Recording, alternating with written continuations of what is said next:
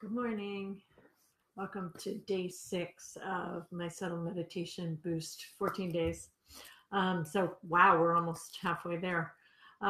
Today, I want to continue our discussion about mantra, and then we're going to do some mantra meditation. So, I want to talk today about the neurobiology of mantra and what we know from the research. So, there's sort of a large body of research around meditation, and a lot of that meditation is either mindfulness based meditation or undefined in the research. It's very similar with the asana research. You sort of don't know what the asanas were. So that we have some challenges with that research, and I hope it's going to get better. But there's one study that I found that looked at mindfulness based meditation versus mantra based meditation. And what they determined about mantra in addition to different parts of the brain being activated in terms of meditation in general, what they found specifically about mantra meditation is there seems to be this widespread cortical inhibition in when you use mantra. So what that means, what they think that means, is that the rest of your brain that's doing the kind of running around, thinking about things, wandering around, then the part of your brain which is more called default mode network and has to do with parts of the brain that are further back, and then these front parts of the brain that like focus and concentrate.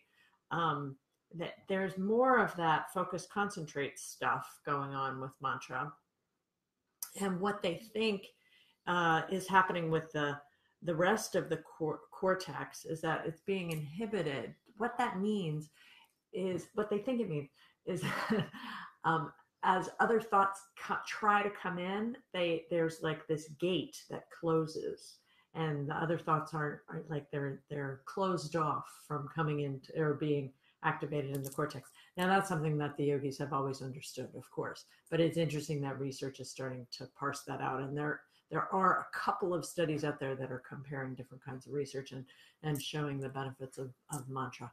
That doesn't mean that there aren't benefits of other kinds of meditation. Of course there are. But, as somebody who has been practicing and teaching this line of meditation for a long time, what I've found over the years is there's kind of a misconception or a misunderstanding about meditation. People think yoga is asanas and meditation is blue sky, vipassana, or mindfulness or Buddhism. So you often get that sort of yoga is asana, meditation is Buddhism. And that's kind of a shame because yoga actually has a very rich and much more ancient tradition of meditation than Buddhism. And Buddhism, in fact, arises out of that tradition. So, and the basic tool is mantra. So it makes sense. It behooves us to learn more about this mantra practice and how it can be helpful in terms of, improving mental health, improving concentration, improving health in general, because it helps to lower allostatic load and allow the body to be in less of a stress state, right? So there's a lot of different benefits of the practice. And then, of course, it helps when you use mantra. The other piece is it helps us to leverage our spiritual assets. So as opposed to mindfulness or blue sky, we're just kind of stilling the mind. Mantra is like, now I'm going to connect. I'm going to plug into that source. And if spirituality is not the right word for you, but at least it plugs us into interconnectivity, interdependency, and it helps us to plug into our sense of purpose and meaning. And those things are really important. So we're going to start our practice this morning. Sorry, my family's in the other room talking. We're going to start our practice this morning and base it on mantra again. And and yesterday I was talking about what mantra could possibly be, what you could use for a mantra. So today I'd like to expand on that and ask you to think about purpose and meaning or spiritual connection for you, and to start thinking about it and start to allow that awareness to arise in you so that you can use a mantra that's going to be really helpful and specific for you.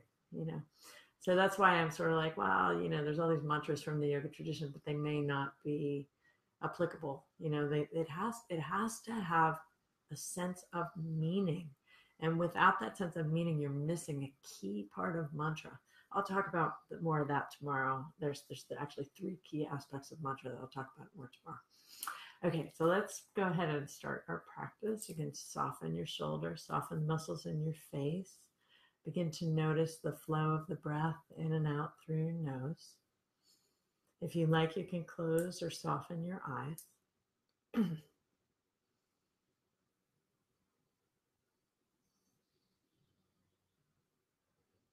And as you go into the breath and start to feel more of a sense of regular flow in and out of your breath, then start to notice the sound. The breath makes a sound. Yesterday I was talking about listening to the birds and hearing words in the bird song, and this is a similar kind of idea. Hear the word in your breath. It should be short. If you're not quite sure what to do, choose something simple like kindness or peace.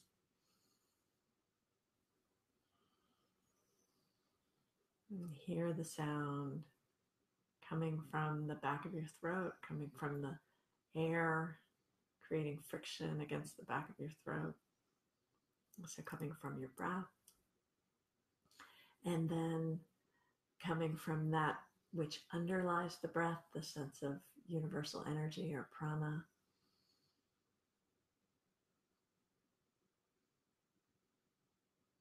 And then hearing the sound all around you.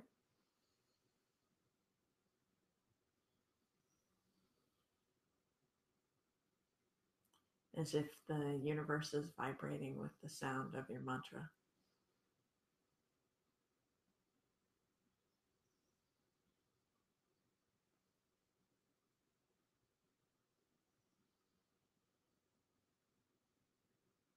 The sound comes from within, the sound comes from without, the sound lies underneath the breath, and the sound permeates all the cells in your body. It's not just a cognitive experience.